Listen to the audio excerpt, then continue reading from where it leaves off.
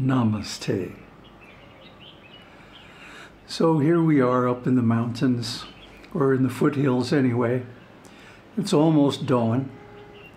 Birds are chirping. And it's one of those rare quiet mornings. And it's clear today. Sun is already up. It's just coming out from behind the hills. So in the last couple of videos, we've been discussing a method that I discovered through practice that leads to the state of moksha. So I want to clarify, first of all, what is moksha? Moksha means deliverance from material existence. What is material existence? It's a state of being where one considers oneself to be a separate individual being. And of course, this is illusion, according to Vedas. Now, after moksha, when one knows, aham brahmasmi, I am actually Brahman, simply reflected in a body and mind of conditioned material energy. When one realizes this, one is actually delivered, liberated, will not come back into the material world. So after moksha, then mukti can take place. And what is mukti? Well, we discussed this in an earlier video, 5 kinds of mukti. So I'm not going to go into it in detail here. But basically, mukti is how you are going to spend the rest of eternity, or the rest of the existence of this universe anyway. So you have to have a clear idea of what you want, who your Ishta Devata is, what your destination is after this life. So this topic brought up some comments which I found distasteful, and I responded to them rather forcefully and with good arguments drawn from Vedic sources. And so the response was that the poster, the commenter, deleted her comment. This is not fair. If you're going to start a controversial discussion in the comments on this channel, then you had better be ready to deal with the scriptural sources that either uphold or deny it. Now, this commenter accused me of being a Mayavadi. What is Mayavadi anyway? Well, Māyāvāda is a name concocted by some followers of the Gaudiya Sampradaya. They claim to be followers of Madhva. And Madhvacharya, of course, was a staunch dualist. Although the followers of Madhvacharya don't accept them, they claim to be following in his footsteps, probably because he has a lot more authority, a lot more clout than they do. But anyway, if you're going to call me a Mayavadi, expect a spirited defense, because I'm not. Māyāvāda is actually a pejorative. It's an insult. It's saying that you believe that the forms of God and so on are illusion. Well, I don't believe.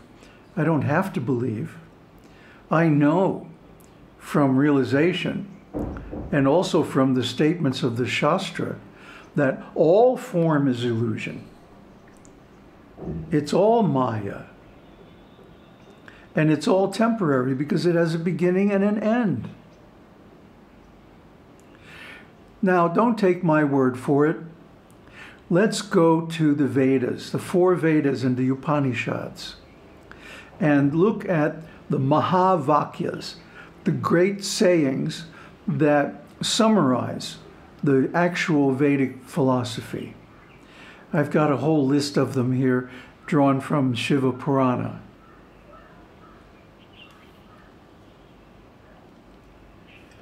Perfect knowledge is Brahman. I am Brahman. Thou art that. That is a code word for Brahman. This Ātman is Brahman.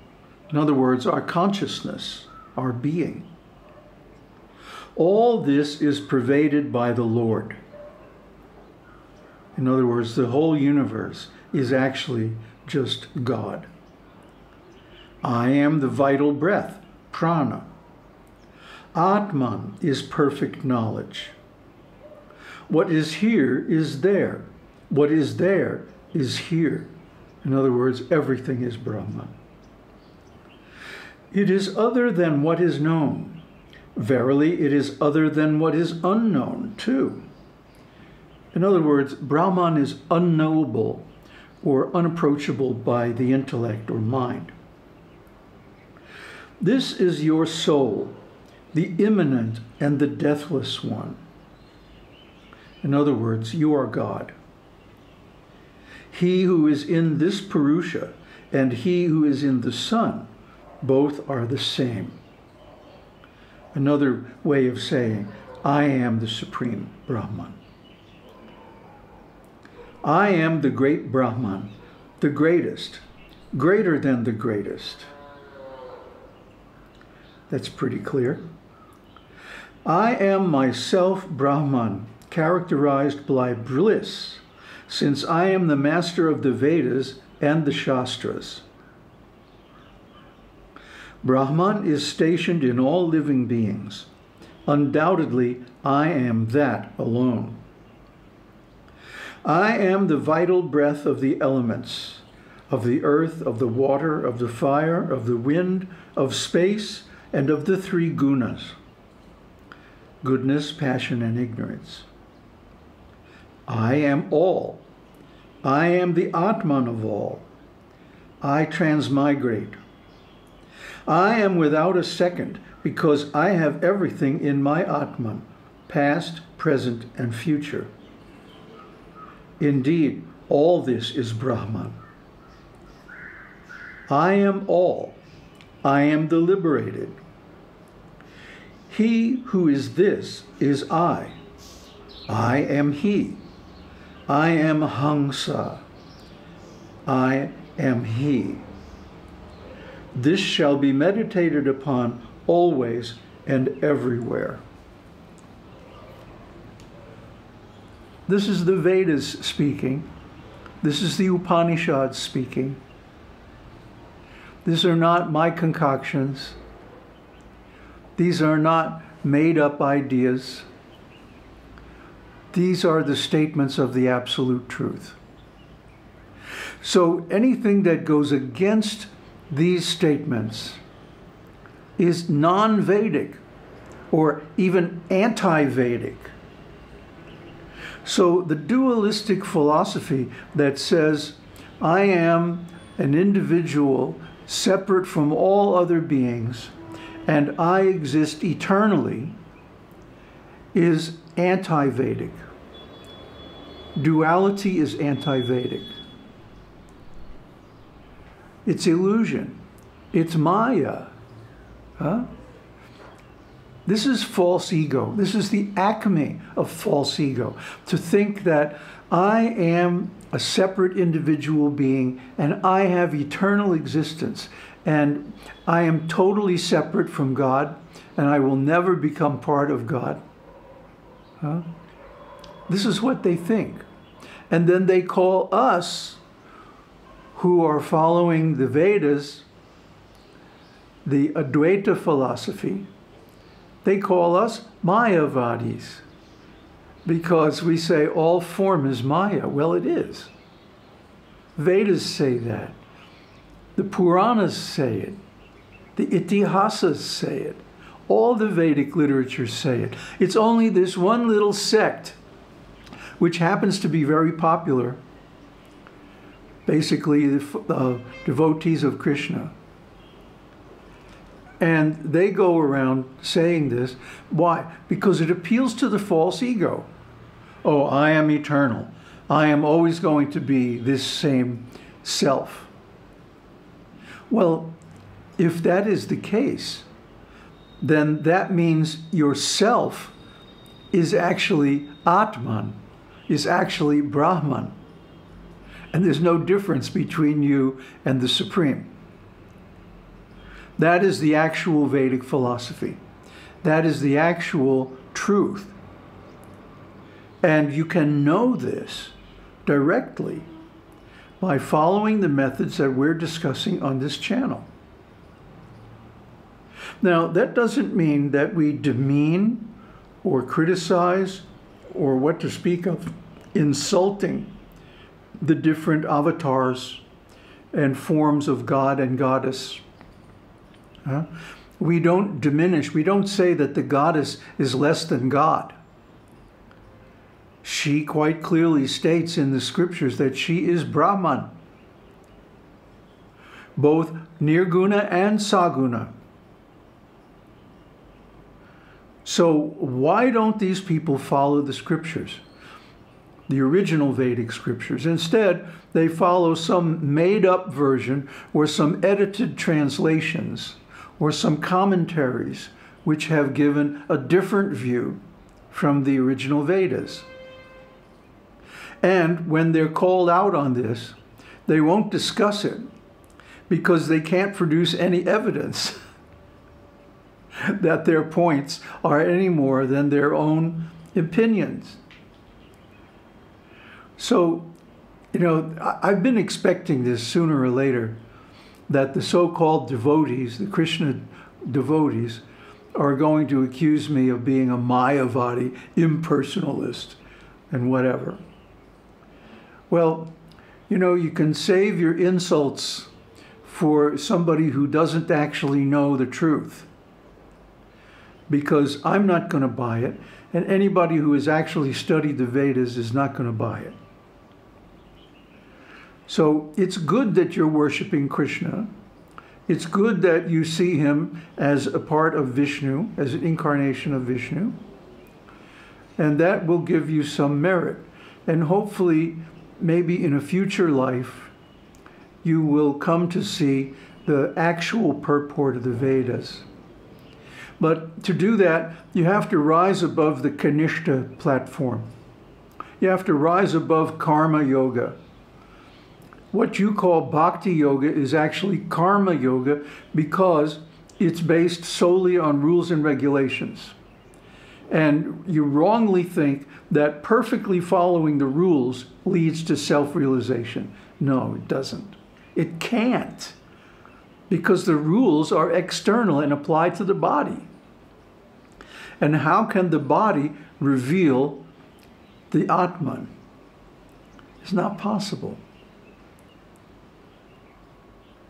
There's a beautiful saying, know the self through the self, or by the self. Self with a capital S. You know, you can't understand the Supreme or the Absolute by this body and mind, or by anything in the world, no matter how great, because none of them are of the same quality as Brahman. Only Brahman can realize Brahman. So if self-realization is possible at all, it rests on the fact that we are Brahman.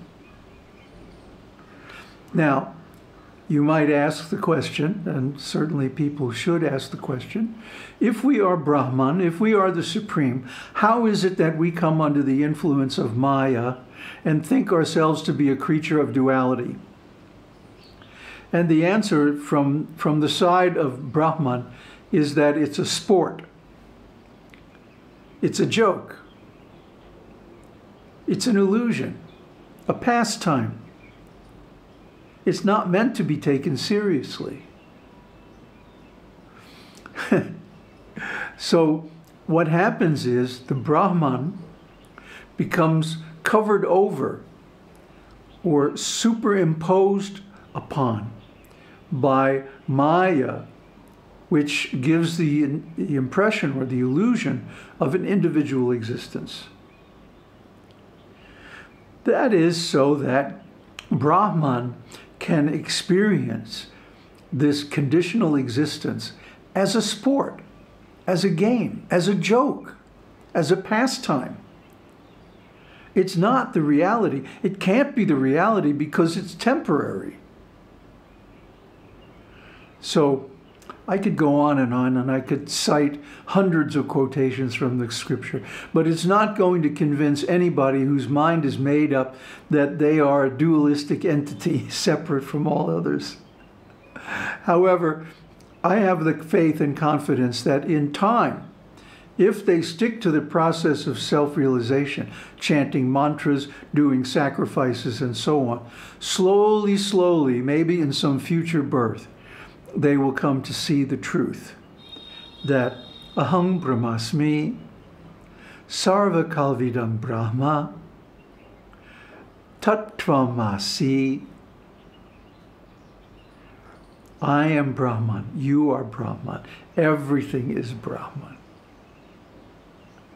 Aum Tat Sat, Aum Shakti, Aum. Om Namah Shivaya.